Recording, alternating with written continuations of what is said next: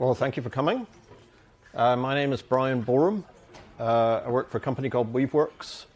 So let me just check who's in the room. Who had heard of WeaveNet before they read the schedule? About half the room. That's okay.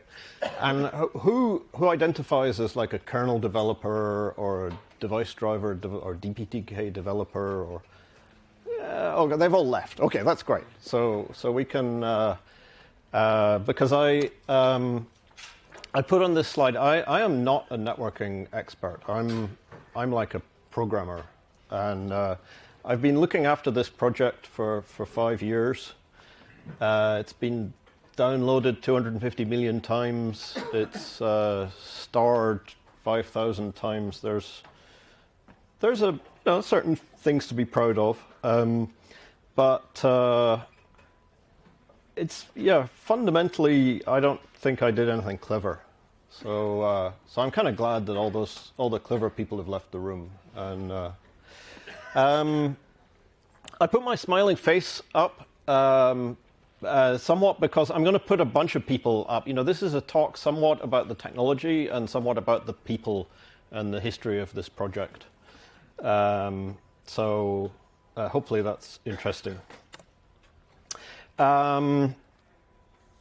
So what is WeaveNet? It's a container network, and I'll talk about that in a minute. The primary thing we were aiming for is that it's easy to install. It just works. It runs anywhere, and there's a little asterisk because we mean anywhere that is Linux. But Windows runs Linux now. We have tried this. You can actually run WeaveNet on WSL. So nearly everywhere. So, and we never, it's open source, it's Apache licensed. We never made an enterprise version. So enjoy.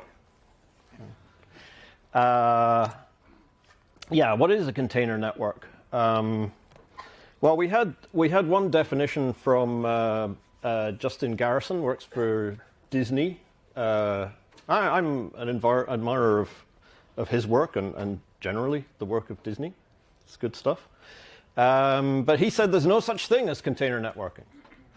So that was a bummer because I've been working on it for 5 years. But actually, it turns out he uses WeaveNet and it just works. So yes. So more seriously, what is a container network? So the point of containers is or one point at least, is isolation. That through namespaces and kernel features, one thing is sort of believes it's completely separate from another thing, including network. They have separate network namespaces. So now, how do these things talk to each other? Well, whatever the answer to that question is, that's a container network. That's the definition I'm going to work with. Okay, let's go back. Let's go here. Conceptually, what does this mean? So I'm going to put up a large number of diagrams that look a little bit like this. So the meaning of the shapes, the big darker blue shape is a machine, whether it's bare metal or VM or something like that. That's your kind of node in the network machine, and the light blue blobs are containers. Okay. So sometimes containers are talking to each other on the same machine. Sometimes they're talking to each other on different machines. And by and large, we're going to have like lots of these things. And they're all going to be talking at once in different amounts. Okay, so that's the kind of theoretical high-level model that that's what we want to do. Let's go back 5.5 years. This smiling face, Mr. Sackman, wrote the first version of what became WeaveNet. He was out of RabbitMQ. In fact, the founders of Weaveworks all came from RabbitMQ. So he's an Erlang programmer. And the code a lot of the code has quite a strong, it's all written in Go, but it's a strong kind of Erlang flavor to it, which is kind of cool if you want to think about that. 3,400 lines was the first commit. Spoiler, we're at like 30,000 lines now, so it's growed a bit. Anyway, so basically what we do at that version, fundamentally what we do is we put a bridge, a Linux bridge on each machine. We connect all the containers on one machine to the bridge, and then we tunnel the packets from one bridge to another bridge. So that's the kind of the conceptual model taken to an actual implementation. Let's take that down a layer further. So specifically, we set up a bridge. For each container, we set up a veth, virtual Ethernet device. One end is inside the container namespace. One side is attached to the bridge in the host. And we listen on that bridge using pcap. Whoa. The room went quiet. No, seriously, we tested 3 different ways to do it, like tap devices and whatever. And as at 5 years ago in Go, as it stood, pcap worked best. So there it is. So if you've got 2 containers on the same host, they're both attached to the same bridge. They'll just talk to each other over the bridge, and WeaveNet doesn't get involved. If you have 2 containers on different machines, then we're going to pick up those packets. We're going to put them in another UDP packet. It's kind of homegrown encapsulation, and we're going to send that over the network and deliver it to the bridge, again via pcap, packet injection on the other side, deliver it to the bridge, and that's going to end up at its destination.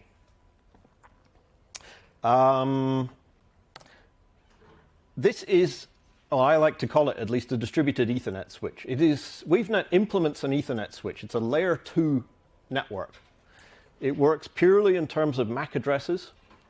It does what a dumb Ethernet switch does. It learns MAC addresses by seeing a packet come in, and it observes the source address that it came from. And when later on it has a packet to send to that destination, it uses what it learned, and it delivers the packets that way. So a physical Ethernet switch is going to deliver on different cables. Where in software we're going to send to different hosts.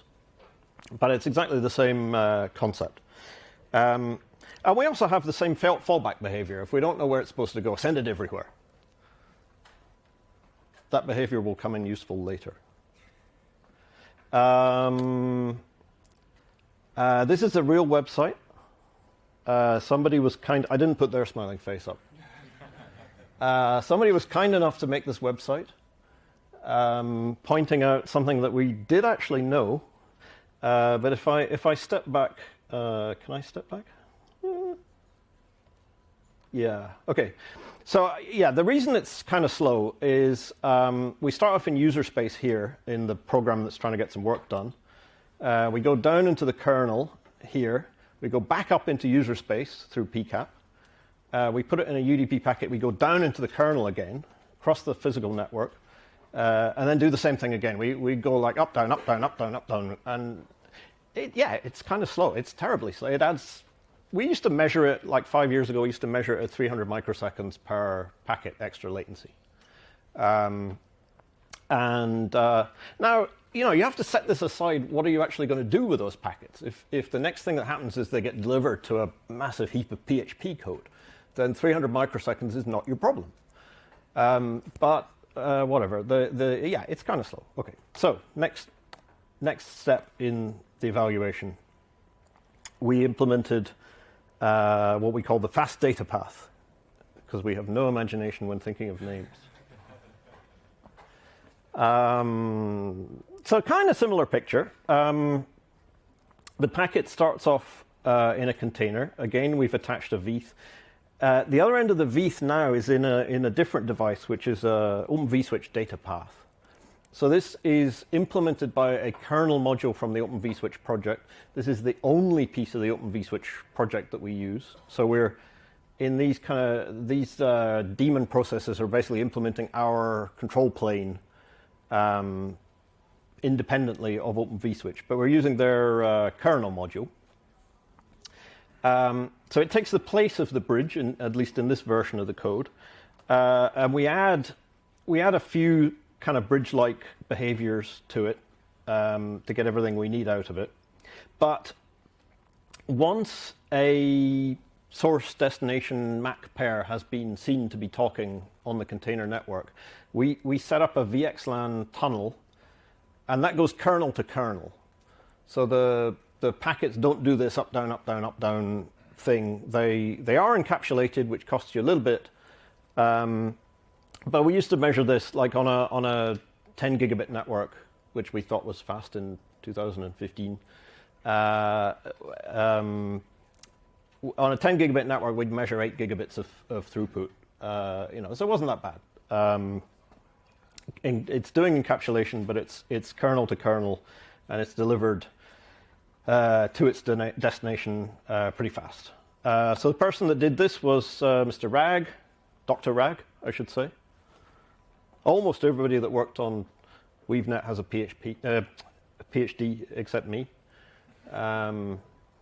Sorry. Yeah, so like I say, I like to put up the smiling faces. So that's the fast data path. Fixed our main kind of obstacle that we had in the marketplace, which was that it was kind of slow. Let's talk a bit about how we set all these things up. So, right from the very beginning, we need a bridge, we need veths, we need to step into network namespaces, step out again, we need to set up some iptables rules, we need to set up some sysctls, a bunch of things we need to do. So, how do we do all that? In a shell script. We borrowed liberally from this project called Pipework by Jerome Petazzoni, who was at Docker at the time, I think.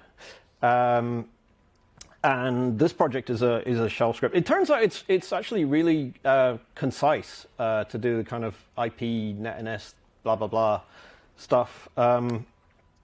So we had our own shell script, which is called Weave. And it started off 350 lines, and it has these commands like weave launch and weave attach and so on. At peak, it got up to 2,500 lines. It's not a very nice place to be to maintain a 2,500 line shell script. So I sat down and re-implemented a lot of it into Go. So it's current. I mean, this is the latest commit. It's at 1,600 lines or so. It's the features keep getting bigger, and the option it works in all kinds of different modes and so on. So that bloats it. But one thing is when recoding from these things in shell script to Go, the code gets like 50 times bigger because Go is notoriously verbose. But there we are. So. What else? We do encryption. We do that both ways with the fast data path and the slow data path. We renamed sleeve because slow data path didn't seem like a good branding position corporately. Sleeve is a thing that encapsulates some. I don't know. Anyway, so cunning metaphor here. In user space, we use the NaCl library, NaCl, sodium chloride, salt, yeah, okay, to do our encryption. In kernel space, we use the XFRM framework, and there's a wonderful explanation on that link at the bottom, all the minute details of how we do this. One interesting tweak, we couldn't get this to work at all for months. essentially because the Open vSwitch data path doesn't provide any way to drive the packets through the XFRM framework. We can't set a policy to say everything on this data path go through here. And eventually, the idea how to fix this we stole from Docker. We put all the packets through an iptables rule which marks them, and then set a policy on that mark. So we have an iptables rule whose only function is to glue these two bits of software together that otherwise, inside the kernel, that otherwise don't play. And that's kind of a lot of the history of this project has been sort of fighting with things that didn't quite want to do what we wanted them to do. That's the history is there in the code, and some of it I can remember. But anyway, so we encrypt the packets. We're doing key management up here. We did not roll our own crypto, and yeah, some people like that feature. It's encrypted on this side. It's encrypted when it hits the underlying network. It's not encrypted here. So if you've managed to get onto the machine and you can sniff this veth, then you'll see the plain traffic there. But I always reckon if you've got that much access to be on the machine and sniffing a veth, then you probably lost the game already. So who knows? What else? Oh yeah, Martinez wrote this. Martinez did all the gluing things together at the XFRM level. He now works on Cilium at Isovalent, which is that vendor. So that's Martinez. Okay, so change tack again. WeaveNet is a peer-to-peer network. Well, the title of this talk is like no central point of control, and it's a pun on the management style and the technology. We wanted it to just be install and run, whether you're running it on your laptop or in the cloud or on 100 hosts or whatever. What most people did to put together a container network was they rely on something like etcd to be a central, consistent store of what's going on, to hold all the container information, all the routes, all the whatever. And we didn't do that. So WeaveNet is completely peer-to-peer. You can start with one peer and you can start adding more peers. They talk to each other via gossip. So I've given each one a little flag. Each peer has an identity on the network, and that peer can be present on the network, or it can go away. You can close your laptop and take it on a plane and open it up again, and it'll still work on the network. So the way we do that is all the shared data structures are implemented as CRDTs, as eventual consistency data structures. They're specially designed so that we can do that. Like somebody can be absent for any number of hours and come back again, and the data reconciles. It all fits together. That is incredibly hard work. So anyway, it has this property that you don't have to set up etcd before you get started, but it is very hard work. We do this for IP address management as well. We do it for several things, but one of them. So we basically take an IP address space and map it onto a ring data, like a distributed hash table type ring, that idea, and then spread that across the network and gossip updates to that ring. That's how we do IP address management. Yeah. Okay, I wanted to talk about the community a little bit. So as I think I have a chart here. So this is the well, it says installs. This is what we get a count from Docker of the Docker pull operations. So it's running well over 1 million. Yeah, so I mean, it was up at 2 million. This is the last year. 2 million a week, down to about 1.5 million a week. We see this software fire up a lot. We don't, as an open source project, we don't have a very good idea of who's using it, right? We don't. People write in when they have a problem sometimes, but they generally don't tell us just that they're using it and they're happy with it. So this is one of the few bits of evidence we have. The thing gets fired up in some sense 1 million or 2 times a week. Compared to that, we get very few PRs. We get lots of people coming along and saying things like, this is just one I picked on because it came up recently. And this is over a period of 1.5 years, people complaining about a setting and saying, why don't you change the default? It's one line. Send a PR.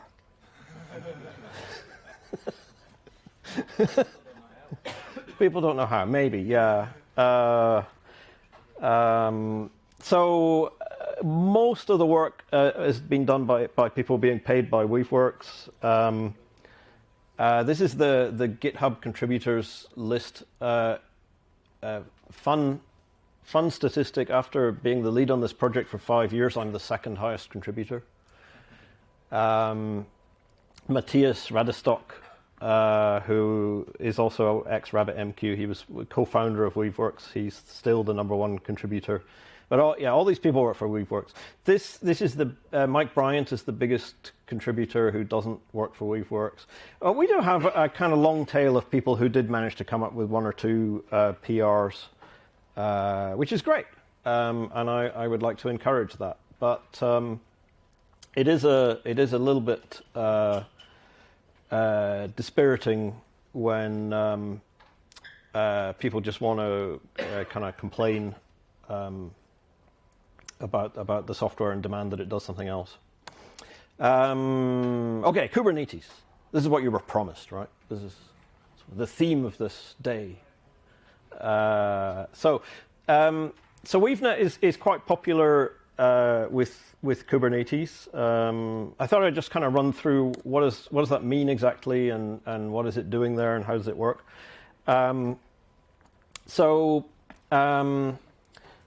Kubernetes it doesn't just talk about containers, it talks about pods. A pod is a collection of containers on the same machine. And so in Kubernetes world, conceptually, the blue blobs are pods. But the same stuff is going on. They're talking to each other. And Kubernetes has a very small set of rules, one of which is that any pod can talk to any other pod without going through NAT.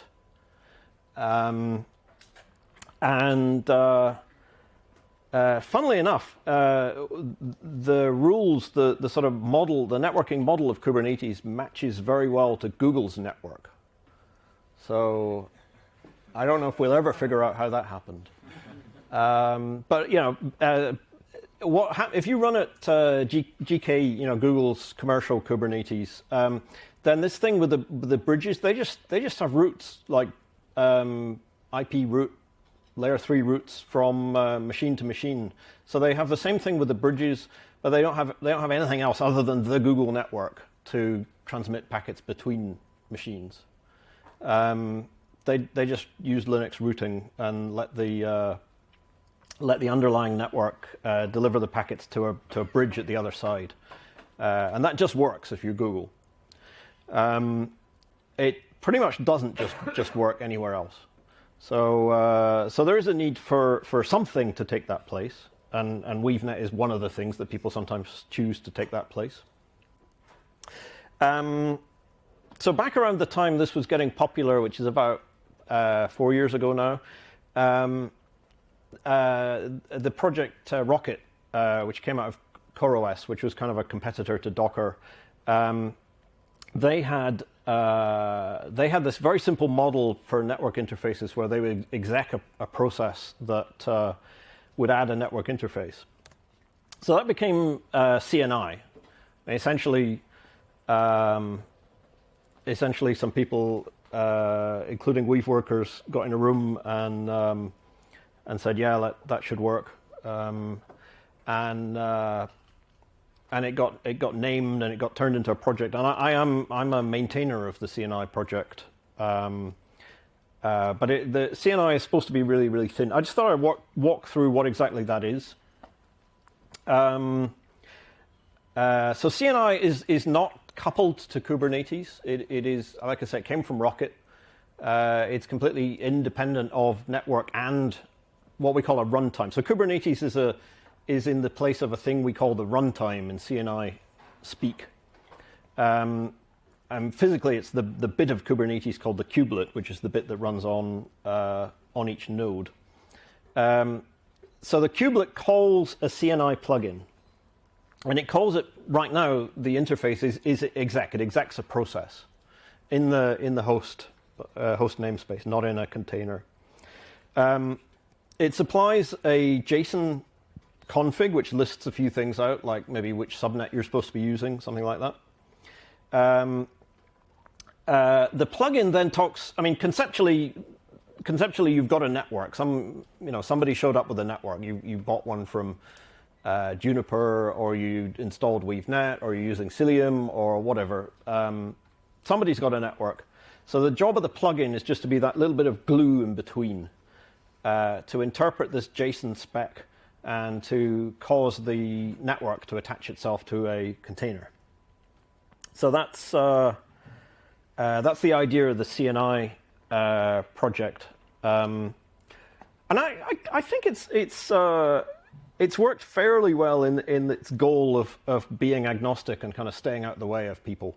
I do quite often hear complaints that CNI doesn't do this and CNI doesn't do that, and the unfortunate news is it's never going to do those things because it's trying to be the thinnest possible layer that could work for everybody. This is JSON. If you want to say extra things in JSON, just add them. Just like party on. Just add fields.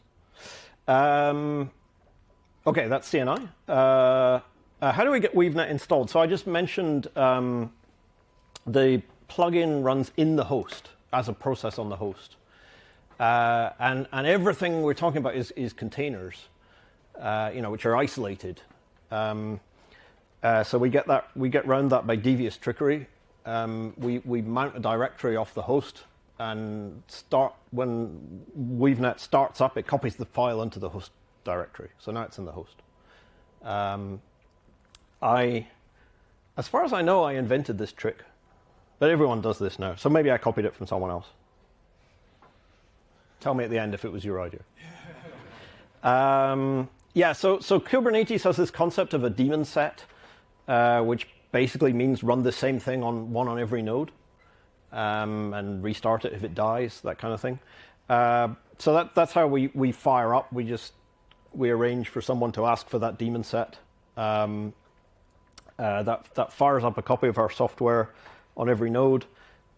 We do this trick with copying a file onto the host, and now we're away. So kubelet is now going to call the plugin. Plugin's going to call back up into the daemon, and that's how that all works. I observed about not having any kind of central, consistent idea of what's going on, and of course in Kubernetes you have exactly that. You have the central, what's called the API server, does know everything that's going on in a Kubernetes cluster. And so a few times we thought about abandoning the eventually consistent stuff and just rely on what Kubernetes is telling us, which is what everyone else does. And never quite got around to doing that.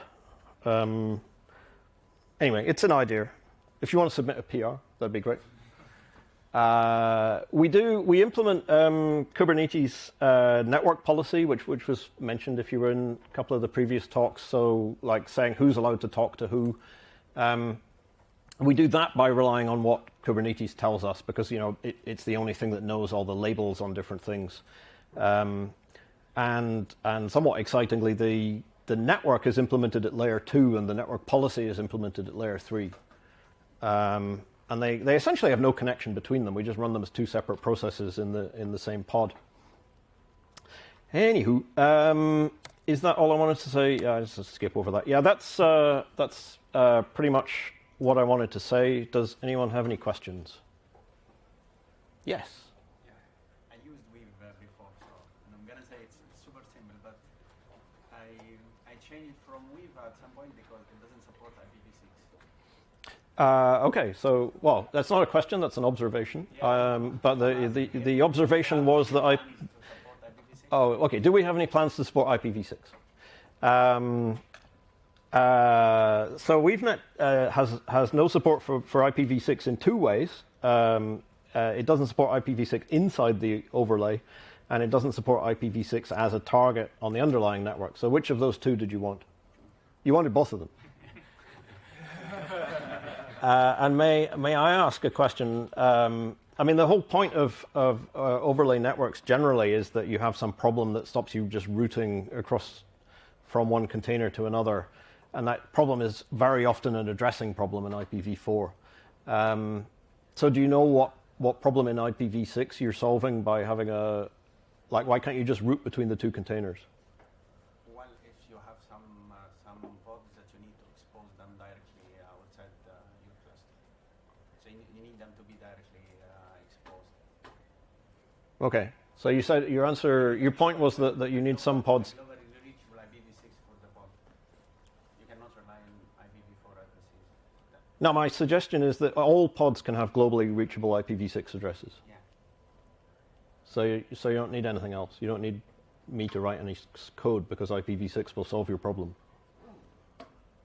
Well, not all the use cases. For some use cases, you will need some pods to be globally exposed. All right. Well, I think we'll have to take that offline. Yeah. I mean, bottom line, nobody did. Why doesn't it support IPv6? Because nobody did the work. It's an open source project. WeaveWorks as a company found something much more exciting to do, which is called GitOps, and you should all buy that. We never managed to monetize WeaveNet. We never made an enterprise version, and we never found anyone that was, for instance, willing to pay us enough money to do an IPv6 implementation. Well, thank you for the question. Any more? One over here. What is that contract race condition stuff? Question is, what was the contract race condition? So I should put Martinez's smiling face up. Oh, I'm pressing on the wrong button to put Martinez up. So in particular, that link at the bottom is not the right one to look for. I should have changed that, sorry. Okay, I'm just trying to see if I can give you a short explanation of this. Basically, it shows up when doing DNS requests, particularly on Kubernetes, particularly using the muzzle C library. And what happens is it does two requests at exactly the same time for the A record and the 4A record, notwithstanding the fact that we don't support IPv6. The two DNS requests go out from the same source address to the same destination address, same source port, same destination port, and they hit a race condition in contract, and one of them gets dropped. It's fixed in Weave or in No, it's fixed in the Linux kernel. Yeah, like I say, we spent most of our time not on our own software. We spent most of our time fighting other people's software, including Linux, and in some cases fixing it. So Martinez wrote two patches. He found three race conditions. He wrote two patches to fix two of the race conditions. So this is you can Google like why do I see a mysterious 5-second delay in my Kubernetes system? So this is not the only reason why people see mysterious 5-second delays, but it's certainly a very popular one. The nature of the requests, they are from the same source address, same destination address, same source port, same destination port, and contract does not know how to deal with that. Yeah. Well, time's up. Thank you.